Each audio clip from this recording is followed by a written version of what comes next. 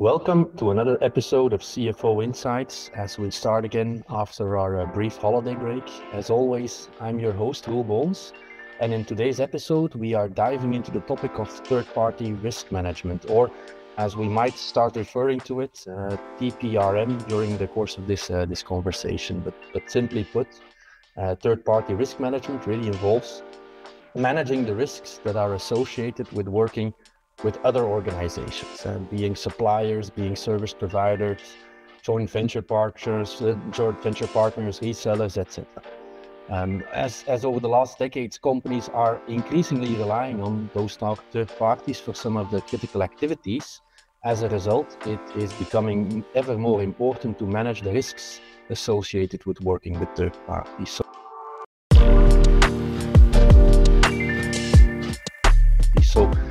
to help me navigate this complex topic and also the role that a CFO can play here, I've invited a team of PwC experts who are in PwC Belgium managing these TPRM services. So I'm very happy to welcome Ben Colson and Christina Petrova here with me.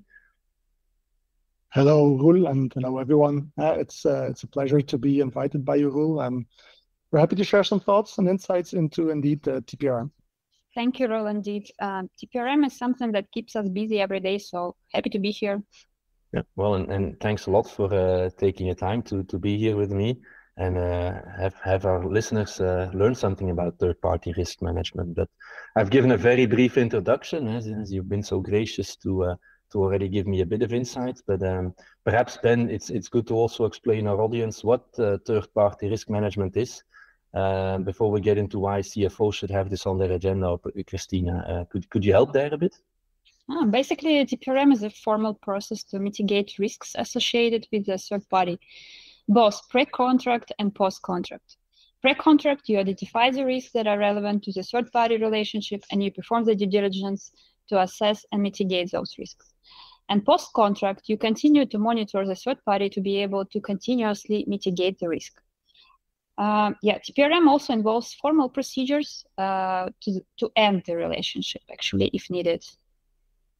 Okay, good. Thanks for that, Christina. So, and I've given a brief introduction already, but perhaps let's start with the big question on for everyone here. Why is third-party risk management now suddenly all over the place? Why has it become over the past year such a hot topic? Is it now more critical than it has been in the past? Well, indeed, it's funny, since I came back from PwC Canada, so I spent a couple of years there. TPRM has been a hot topic, really, and I would say there are several reasons for this heightened focus on TPRM. Firstly, obviously, since COVID, there has been supply chain disruptions, and they basically have highlighted the importance of having a robust management of supply chain risk. Because it impacts the company's operations and its bottom line. So that's a key factor that we've seen. The rise in cyber attacks, obviously, data breaches, we've seen that across the board as well. Again, mandating that companies are managing this risk appropriately. Sanctions risk is another one, I would say. Since the war in Ukraine, there's an elevated risk of working with sanctioned entities. So you see a lot of these different factors, playing the market. But basically, there's one key aspect that I really would want to highlight, I would say, which is the increasing expectations from stakeholders, I would say. People in politics, they require businesses to operate more ethically and be mindful of their impact on the world. So you basically can no longer shift your responsibility. And as a company, you are responsible for your own footprint, not only your own footprint to your own operations, but also the footprint to your value chain. And this has really changed the dynamic, I would say, in the market.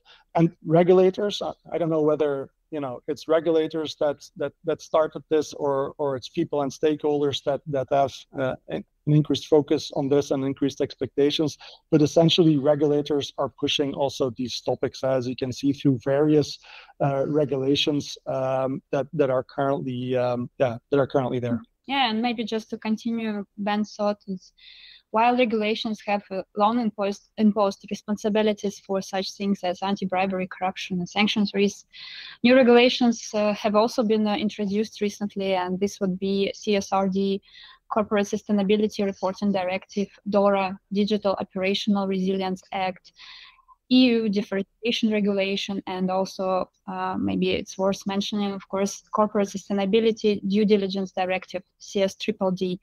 All of them really include requirements for companies to have due diligence processes and procedures and third-party risk management platform in place.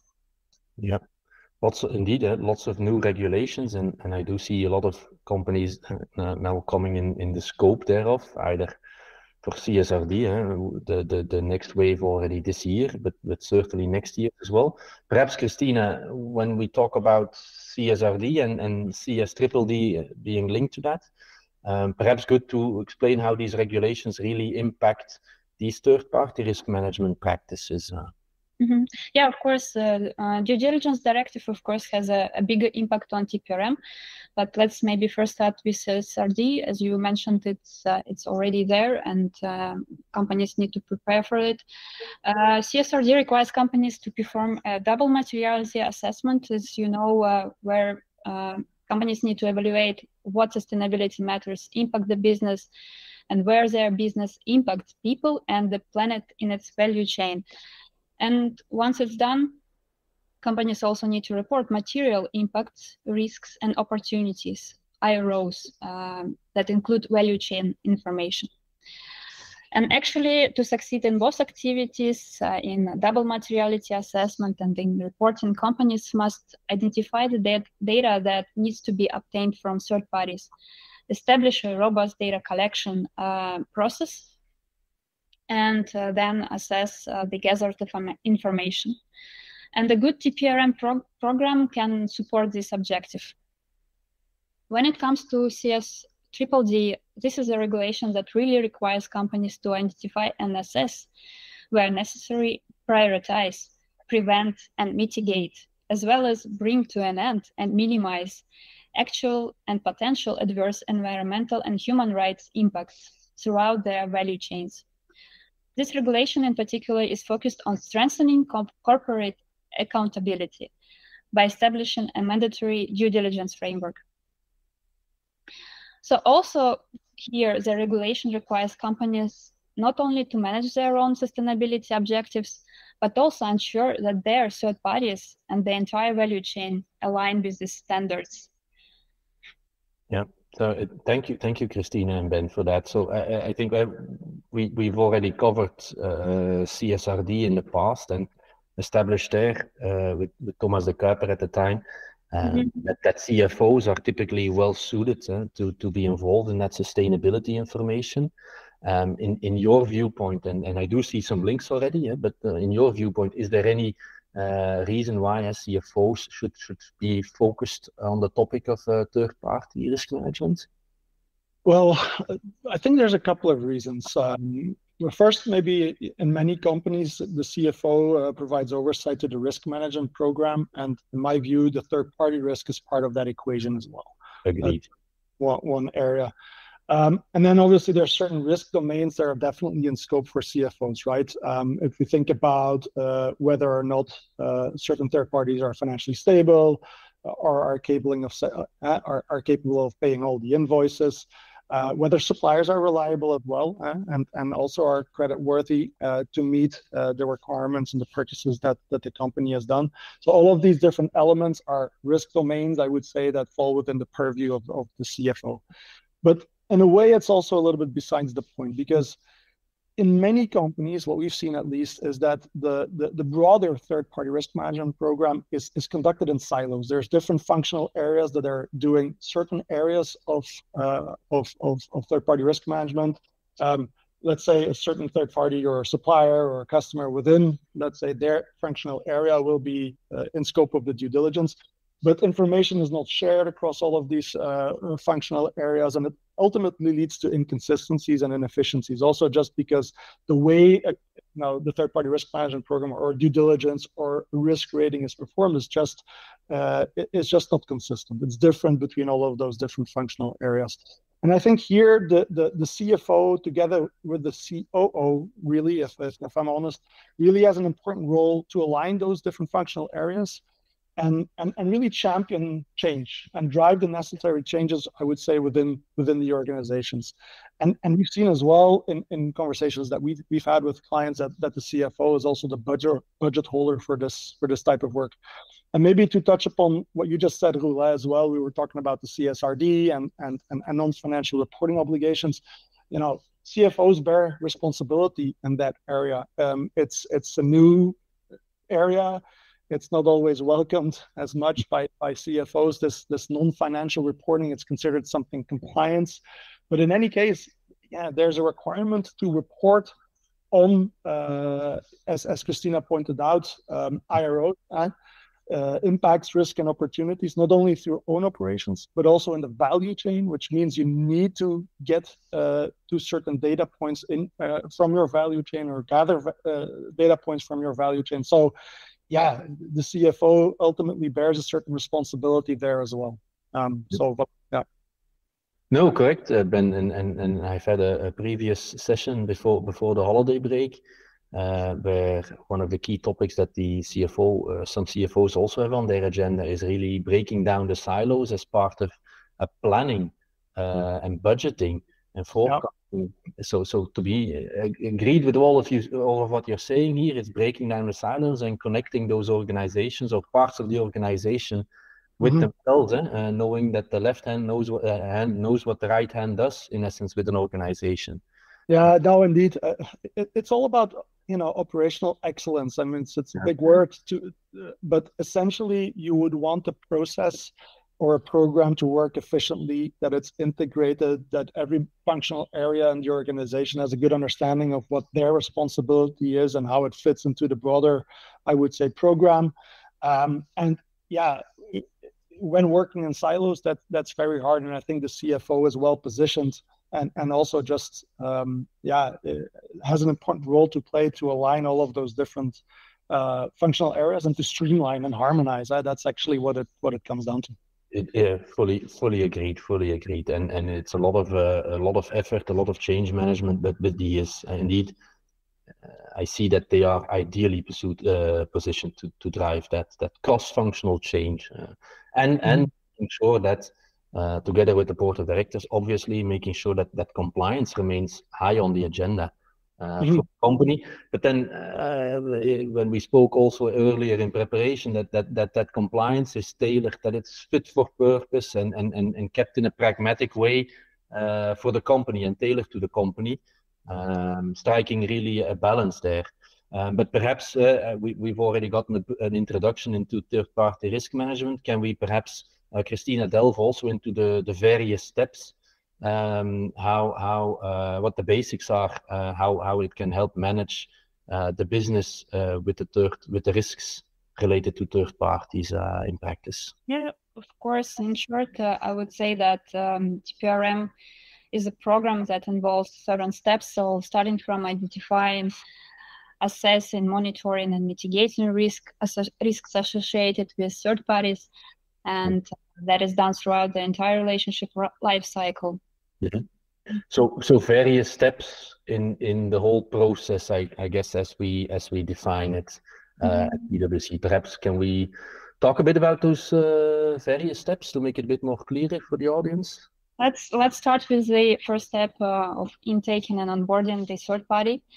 And during this process, companies need to capture and retain necessary information about the third party and perform an initial assessment. So basically, it's done to determine the level of scrutiny required based on risk domains, criticality to business operations, and other factors.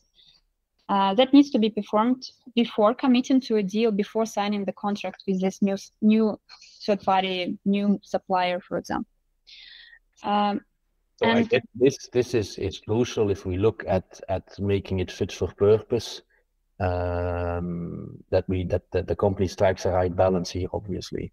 Yeah, I think so. If I may, indeed. I mean, essentially, you want the company to have a program which is focused on the right things, right? So you want to look at the company's nature of business. You want to look at what their value chain is, what their third-party universe is. And then from there, you want to understand, okay, but where are inherently the risks within the organization, right? And this is broad. So we look at risks holistically, essentially.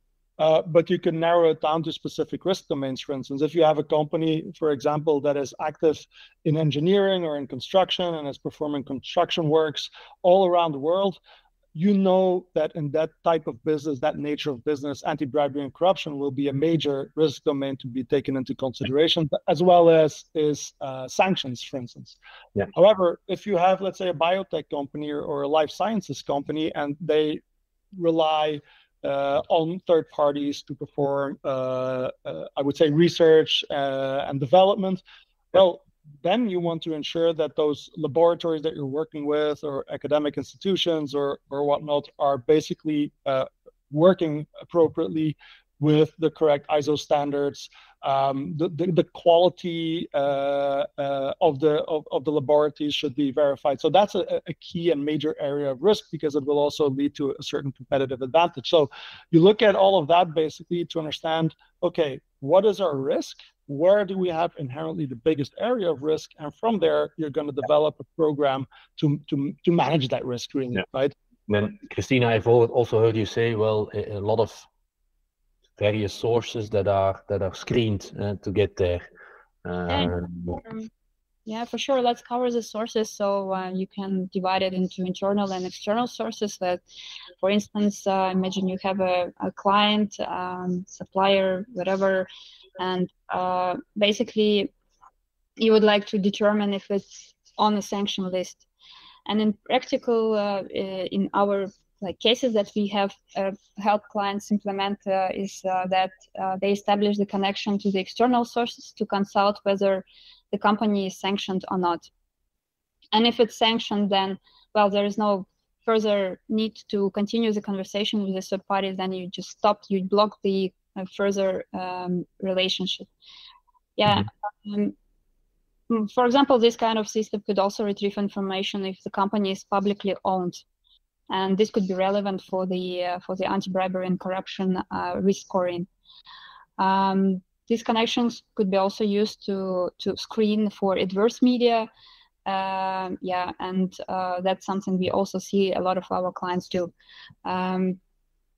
And maybe another one as well, which is particularly relevant, I would say, to the CFO, is if at onboarding you basically do a credit check or monitor credit risk.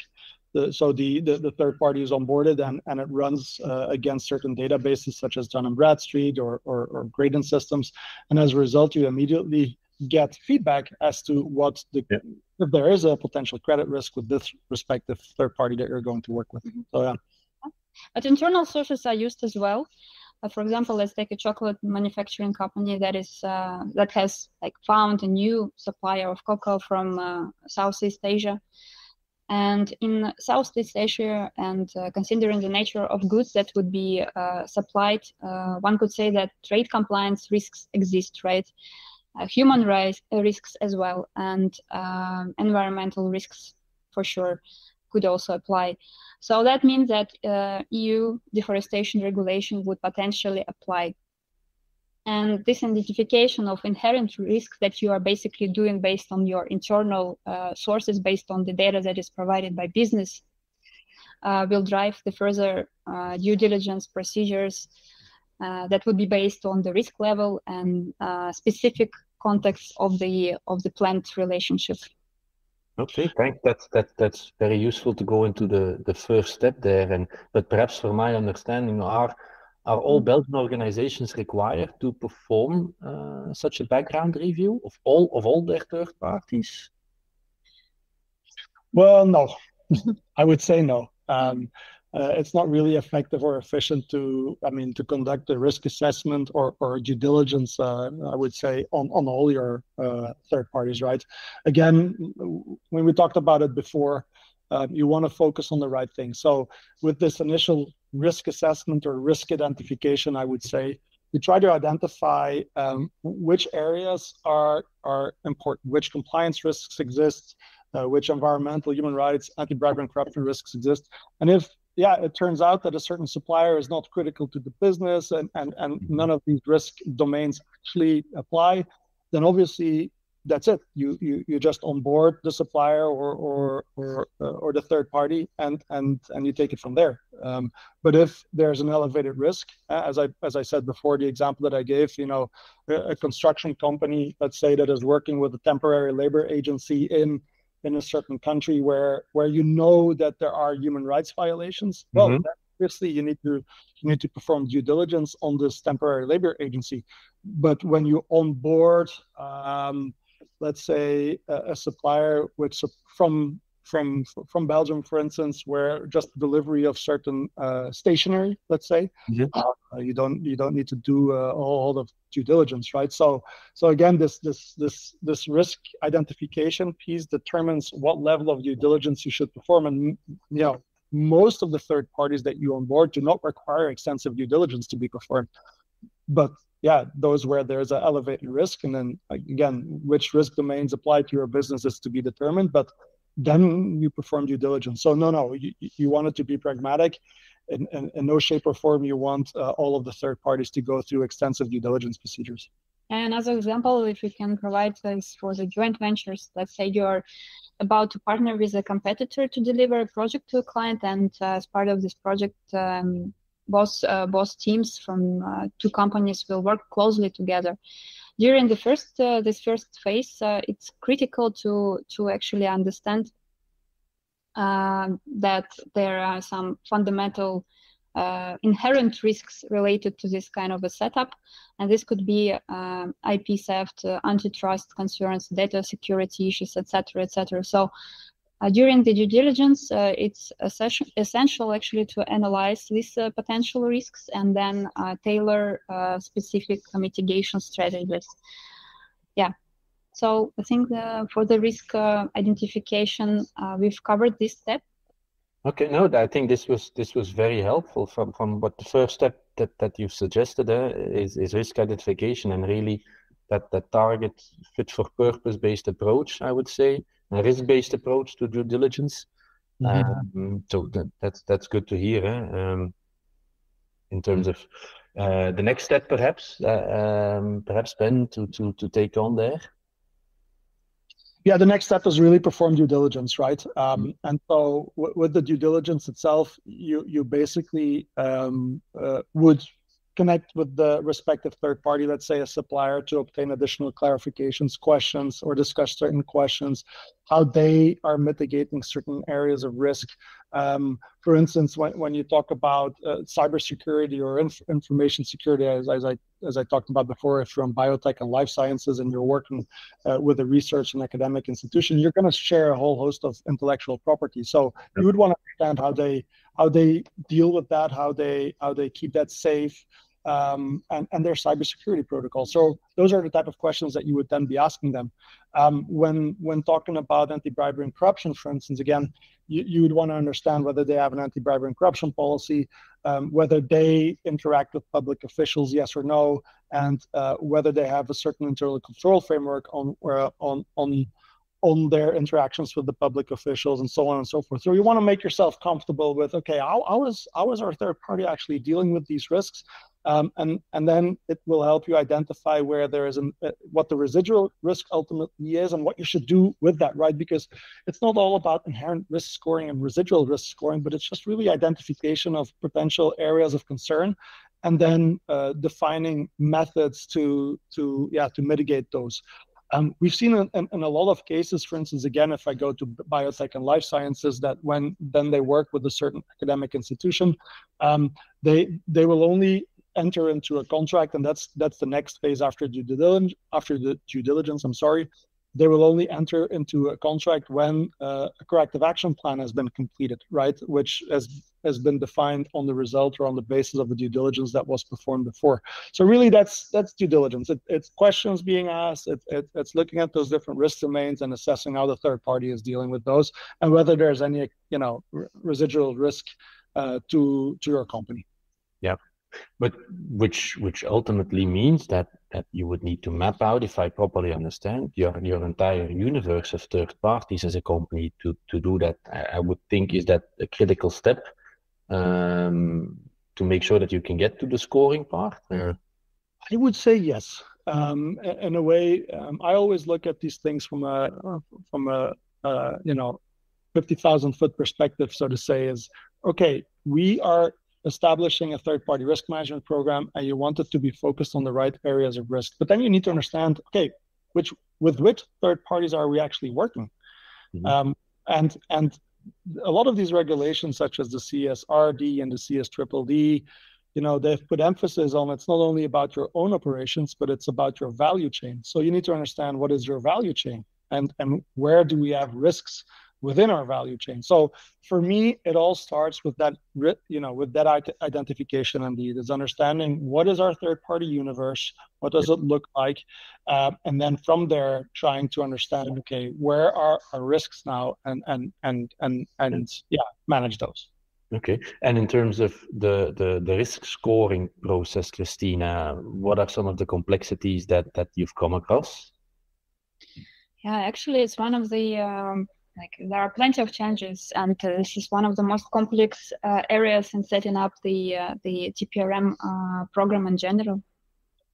So, for instance, many companies do not have a defined methodology to the risk scoring at all, and sometimes we see that businesses they just determine the level of risk based on their own experience and their own beliefs, and this we cannot even call it a risk scoring, I would say.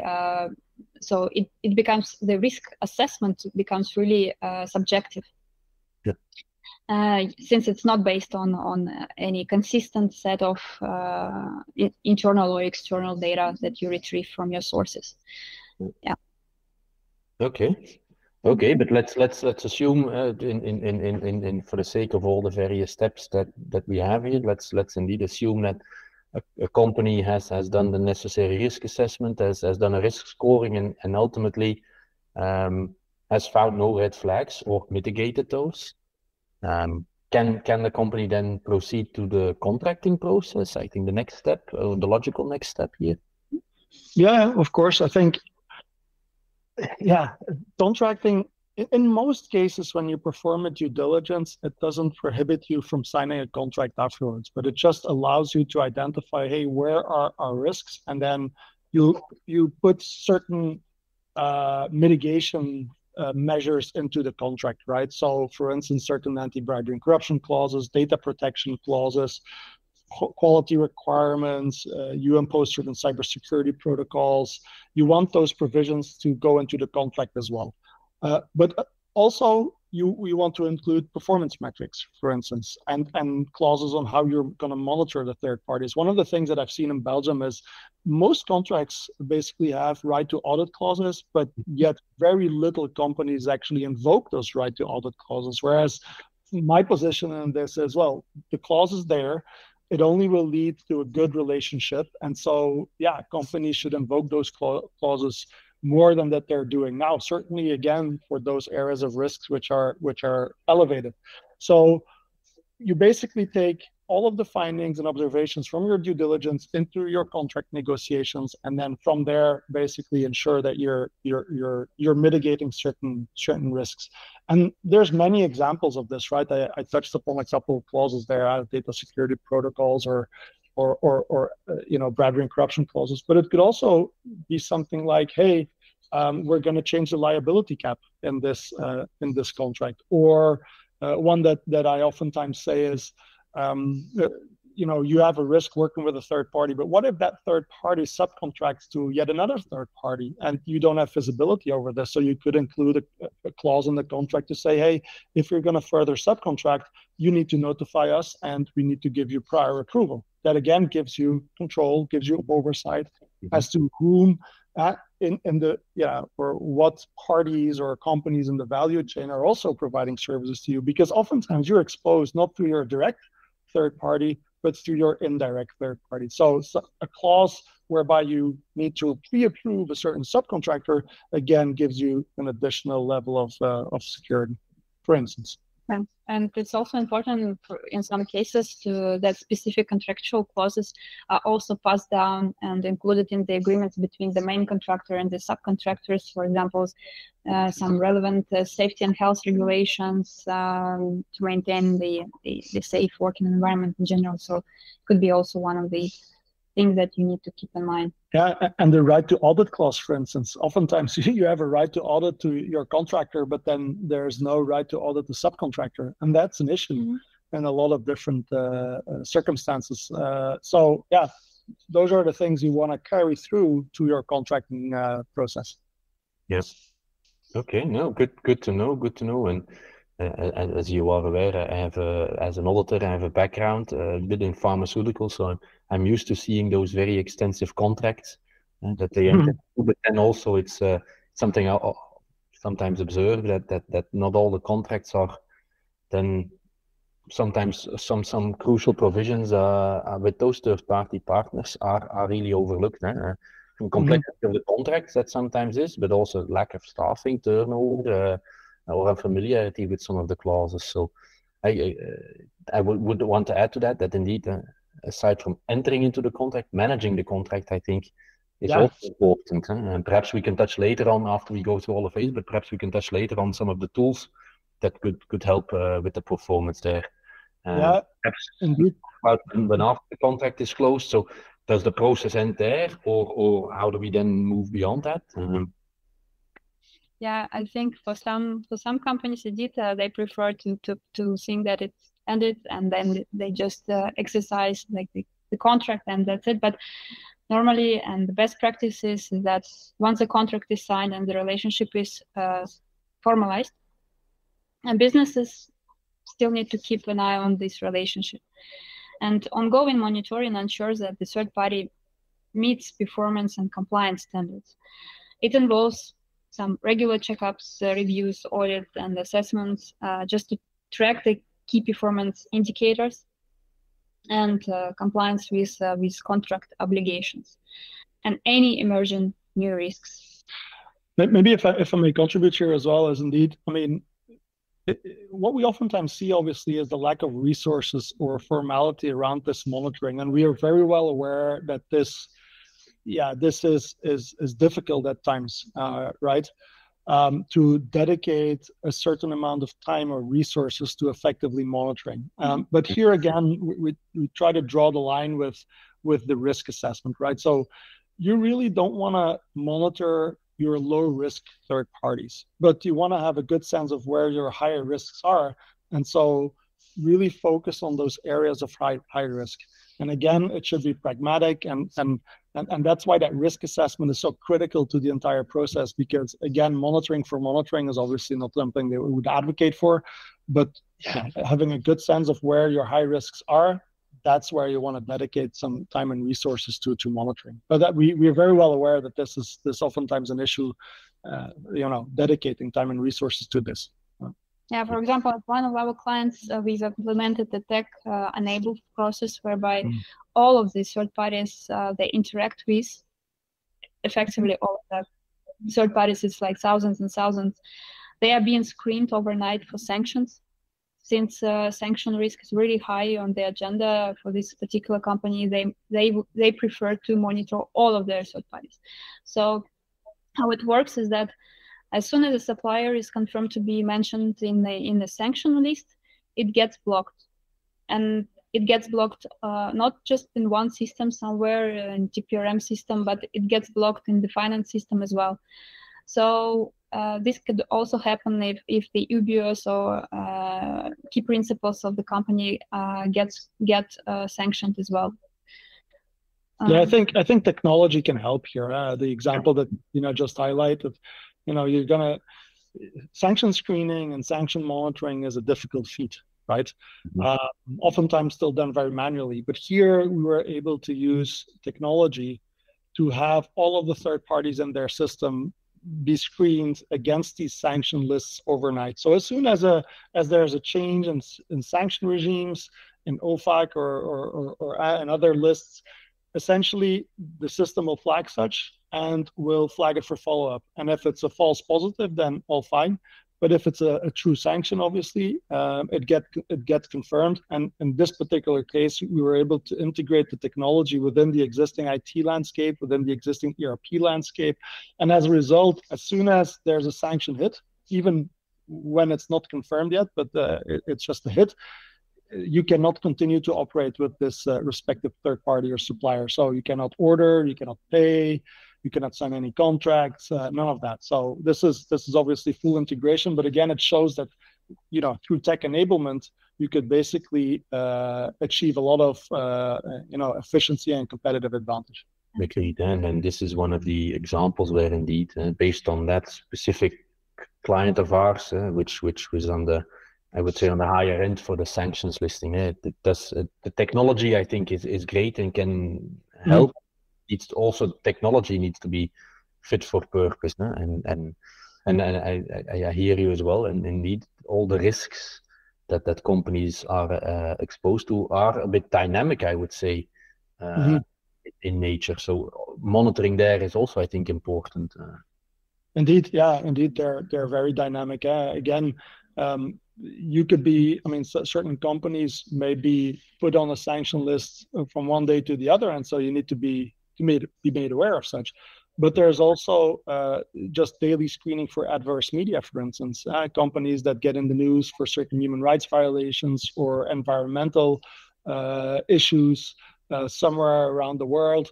Again, the technology and the screening or the daily screening that you could achieve with this, and you could be made aware of these type of issues overnight, and it helps you obviously to mitigate that risk going forward. And there's a lot of reputational risk also to be considered, right? So again, risks are inherently dynamic. It changes, and so these tools and technology help you monitor for those risks on an ongoing basis. And this is really what you should aim for in the future, I would say.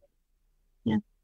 And also in practice, we see that a lot of companies reduce their due diligence effort at all once the initial onboarding and initial approval for the relationship has been obtained. So, this could result in a very poor situations when with quality issues, operational disruptions, and all these risks that we already mentioned in the very beginning. Yeah, indeed, it's true. Oftentimes when we speak about third-party risk management, there's such an emphasis on one hand risk identification, but then mostly on performing due diligence. Yeah. Yet there is actually kind of step 4 and 5, right? Step 3 being contracts, and you sign contracts. We talked about that. But 4 and 5 really is about ongoing monitoring and about ultimately ending the relationship and certain termination protocols. Those 2 steps, like the ongoing monitoring and the termination protocols, are often not a part of the equation when we're having this conversation. Yet, obviously, we advocate as consultants for, the full spectrum of the process, right? So I echo Ben. It's as an auditor, what I see often is indeed a lot of due diligence. Up until the phase of signing to the contract, getting to the contract, and then afterwards, not necessarily the same level of effort is always done. And perhaps I heard you indeed say the final step, final phase is looking at terminating or renewing the contract, but perhaps certain elements to consider there on that termination or renewal. Yeah. It's really necessary actually to update the risk assessment once the contract has been expired, and we would say, as Ben already actually mentioned, it's really critical since the business environment changes, regulatory environment requirements could also change, and so therefore the general risk landscape, as we call it, changes, and basically you just need to perform reassessment to ensure that third party still meets your standards of quality, compliance, and reliability in general. Yeah, I would say if the contract, then I think you mentioned just before, Christina, if the contract expires, but it's really if the due diligence expires, there's a little lapsus. But what happens first? Yeah, it's indeed whichever happens first. But if the contract expires, obviously you need to then have your appropriate termination protocols. And here we oftentimes see issues as well, right? Where if you share certain confidential information, proprietary information, that it's not returned. or that certain access rights to systems, and we as consultants oftentimes have that, right? We have access to the systems from the client, that those access rights are not invoked anymore. Those things, right? So really having termination protocols are critical. But for those relationships that continue, and that's oftentimes the case, because sometimes you don't have necessarily a valid contract, but it's just ongoing relationship. Yeah, well, then after a certain period of time, you need to reassess. You need to assess whether or not the risk level and score that you had in the beginning is still valid, and whether there are certain changes that you should be mindful of. And maybe just to provide a example. Because I was just about to end. Just going back, I think on step 4, the monitoring, because in an ideal world, the ongoing monitoring would probably already highlight that those changes to risks. But again, on ultimate utopia world, probably. Well, it really much depends on the level of robustness of your monitoring activities, but. For instance, if you don't use technology, it's really difficult to have a broad monitoring scope, right? And you would capture only a limited number of attributes, parameters, and it is more about tracking the most critical red flags rather than conducting full scope assessments. So monitoring doesn't replace the reassessment. Also, as I mentioned before, the setup of the new relationship could change. And that's the example I wanted to provide is the company is entering into a new supply agreement with the existing supplier. But the value of the new relationship, of the new agreement is much higher, and it covers new type of goods that you've never purchased from this supplier before. And these details need to be analyzed and scrutinized for potential risks, such as the supplier's capacity to meet the increased volume, if they have enough experience in producing this type of new goods, whether they are reliable enough in delivering the new types of goods. And maybe there are some specific regulatory requirements associated with the new goods.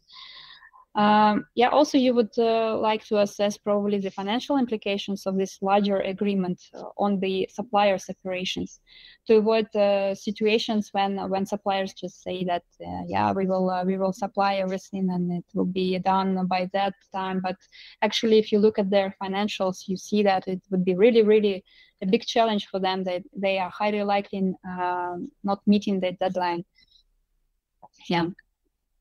Circumstances change, right? So, different type of, and also the relationship with the supplier changes, right? As Christina pointed out, type of goods that you deliver, the type of services.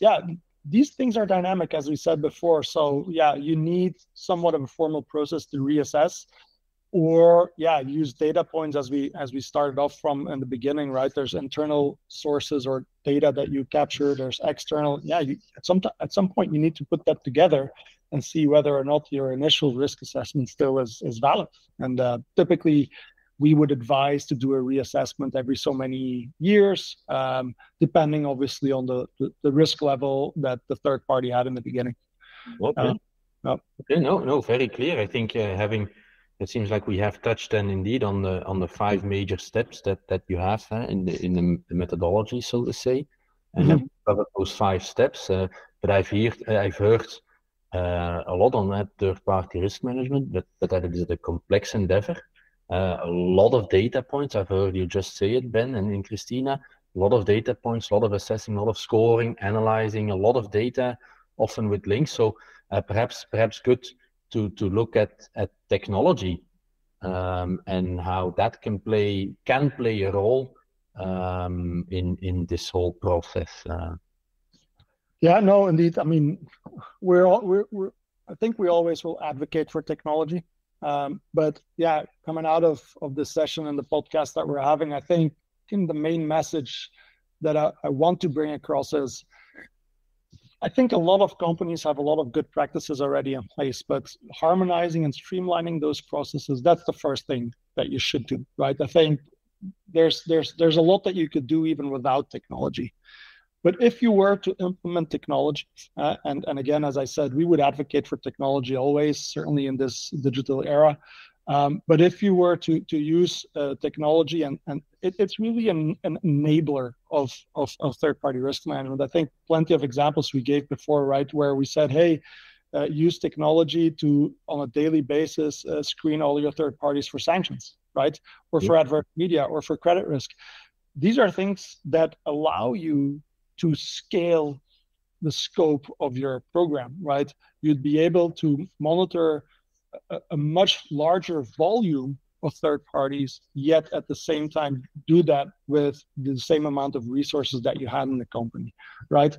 And beyond that, I think just technology can help in various areas and to streamline that process, right? So we talked about risk scoring. Well, basically, the technology can help you automate that risk scoring because you have certain internal data points, you have external data points, you attribute a certain risk score to all of that, and there's a methodology behind, and the system will say if it's a low, a medium, or a high, and what due diligence procedures to ensue.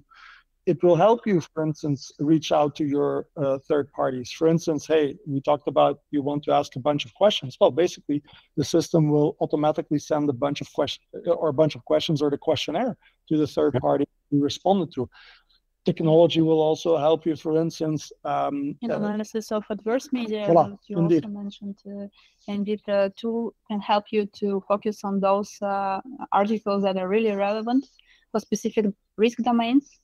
Yeah, and also with AI, that could also perform some kind of a pre-assessment of the negative publicity before the actual person, like the compliance manager or someone, performs a review of that. That is also very helpful and really minimizes the time required to perform the assessment.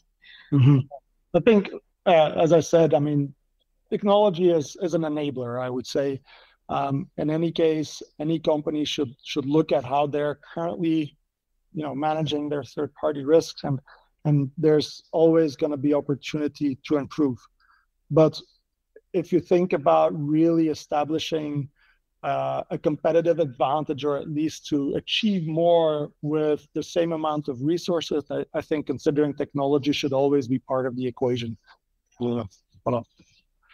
Yeah, and as Christine, I think, very relevantly highlighted also, I think AI is up and coming. And as I'm sure you gave a very small flavor, but that it could seriously assist there as well. Maybe a quick example. Sorry for cutting you off there. No, good. I like examples, Ben. So yeah, so some of the questions that we've had, for instance, were, hey, we get so many questionnaires now from our clients or from our third parties that we need to respond to. So it's not only a matter of doing due diligence on the third parties, and as a company, you sending out questionnaire, is also getting a lot of questions here. Mm-hmm. And AI could help populate, I would say, the answers to those questionnaires. For instance, because there's information that is available on the website, there's information that is available on SharePoints and internally, and AI policies, for instance, and basically AI could help you respond to all of those questionnaires that you're getting from your clients, for instance. So that's also an area that we've been working on quite a bit the last couple of months, I would say, because that's a key concern that we get from the companies that we're working with. All these questionnaires, all these questions, it's hard to keep up and keep track. Well, a lot of this can be automated, and it should be something to take into consideration.